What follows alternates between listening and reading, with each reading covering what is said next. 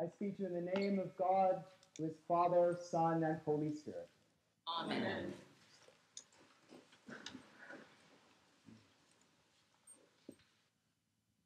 Just in case any of you are wondering what happened to the torches that usually accompany us, there was a little bit of a mishap just before the service, and one of our torches is a little out of kilter right now. So if any of you are looking for a memorial to give to the church, we are in need of 2 new torches. We can talk about it after the service. While everyone knows that Handel wrote the music for Messiah, fewer people could probably name the man who wrote the libretto, the text. Anyone? Yes, Charles Jennings. Who was that? Oh, it was That doesn't count. Surrender, quiet. Yeah. His name was Charles Jennings. He was a wealthy English landowner, a patron of the arts, and a devout Christian. He read widely, and his interests in music and theology came together when Handel asked him to collaborate on an oratorio celebrating the life of Jesus. Now, Handel had made it clear he wanted to focus on the Nativity and on the Passion, and he didn't want to include a whole lot that happened between. But Jennings insisted on including one event from Jesus' life, that which we celebrate today, Jesus' triumphal entry into Jerusalem. In the events of Palm Sunday, Jennings saw a clear declaration of Jesus that he was the Messiah, God's anointed one sent to save his people. Jennings was right. Jesus' entrance into the city of Jerusalem is strategically planned to fulfill Jewish prophecy and to make it clear just who he was. But Jesus is also being clear, just as clear, about who and what he is not. Because both the Hebrew people and Romans waved palm branches around.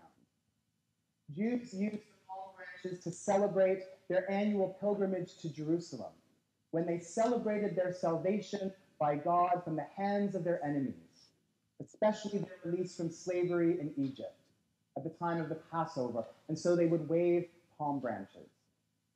But Romans also waved palm branches to celebrate victory in war, and indeed they had their own triumphal processions.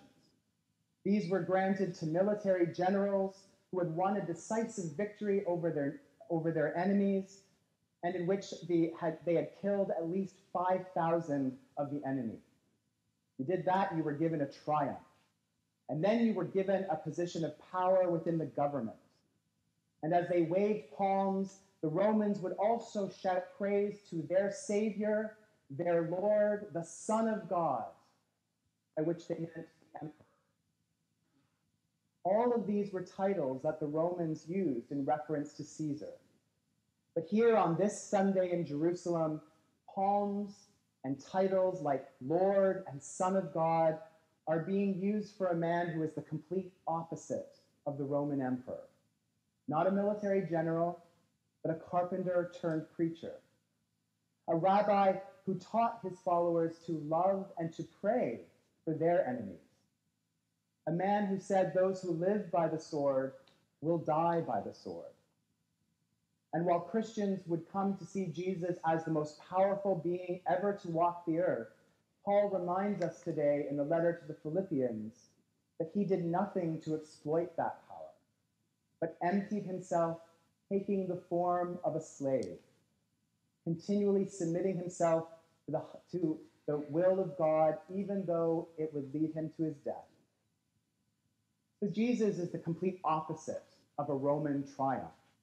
He intentionally sets the idea of the Roman power on its head, entering Jerusalem on a donkey, just as the prophet Zechariah said he would, because the donkey was an animal of peace. He intentionally does not enter Jerusalem on a horse, which was the animal of war.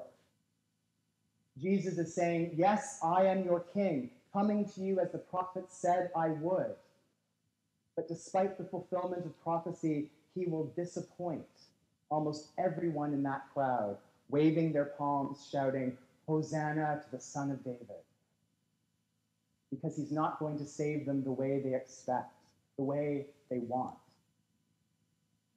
The word Hosanna, which we use every Sunday in the Eucharist, in Hebrew means save us. So while it became a shout of praise to the Savior, originally it was a cry for help. And how were the people expecting their Savior to save them?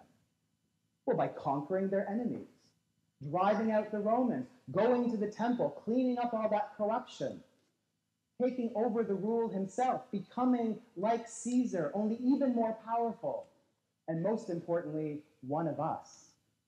Fine to have an emperor as long as he's Jewish. But Jesus immediately begins to dash the hopes that are wrapped up in those fervent hosannas. He goes to the temple, but he doesn't proclaim the coming of the kingdom. He doesn't install himself as the new king. He doesn't even remain in Jerusalem. He goes out to stay with friends in Bethany. And in the days that follow, Jesus will pronounce judgment after judgment, but it won't be on Rome and it won't be on the empire. Instead, it'll be on his own disciples, on his own city, on the temple. And there's a message in that. And the message is not Jesus was rejecting Judaism. The message, rather, is that what we most need to be saved from is generally not an enemy out there that we can all agree to hate, but the enemy within each of us. The enemy that can make the very ones celebrating salvation from oppression into oppressors themselves, bringing death to others. And we see that happening in our own day. Jesus, the Blessed One who comes in the name of the Lord, comes to fulfill their hopes. But first, he has to dash them so that they can turn to the hopes God has for them. Jesus will save his people, indeed all people, but not from their conquerors, but from their desires to become conquerors themselves. He will save them not from their corrupt institutions, but from their own inner corruption that makes those institutions corrupt. He will redeem them, but not from the unfair taxes Rome has placed upon them. He will redeem them from the self-interest which demands that they preserve their lives instead of giving their lives. So what is it you, who wave your palm branches and say, Hosanna, what do you need to be saved from? What are you willing to let go of and turn away from in order to follow this Jesus? Maybe that's the first question. Are you going to follow him? Or are you just going to let him keep going? Are you willing to keep following him after your palm branches dry up, which will happen in about 6 hours? After you tuck them behind a photo on the wall? Are you going to jump from palms and hosannas this Sunday to Easter lilies and alleluias next Sunday? Or will you follow Jesus through everything that lies between? And I get it. Some Holy Week services are inconvenient. I mean, Thursday night, who wants to drive at night, right? And some services do make us uncomfortable. Good Friday, all that cross and death and sin, ugh. Although it is hard to make the cross upbeat. But that's the point. Jesus told us last week that if we're going to follow him, we have to take up our cross. And the cross was never meant to be convenient or comfortable. And so we gather to celebrate the Eucharist on the very night of the Last Supper, because Jesus told us to do so in remembrance of him. And then we follow that by stripping the church, all of its richness and color, extinguishing the lights, because the light of God's mercy is a lot more when you've spent some time in the darkness. We need to wash feet on Maundy, Thursday. And no, I don't love it either. But we do it because it is humbling and uncomfortable. And just like Peter, we have our own ideas of dignity that need to be challenged. And we need to venerate the cross on Friday precisely because it horrifies us. It should. We must begin Easter not in next Sunday's sunshine, but in the darkness of the days that come before it. Because as we said on Christmas morning, Jesus is the light that shines in the darkness. And the resurrection of Jesus is the ultimate sign that the darkness does not overcome it. But that means a lot more if you've spent some time in the darkness first. So today, Jesus rides not into Jerusalem, but into this temple, into our lives, to release us from the chains that enslave us. And for each of us, they will be different.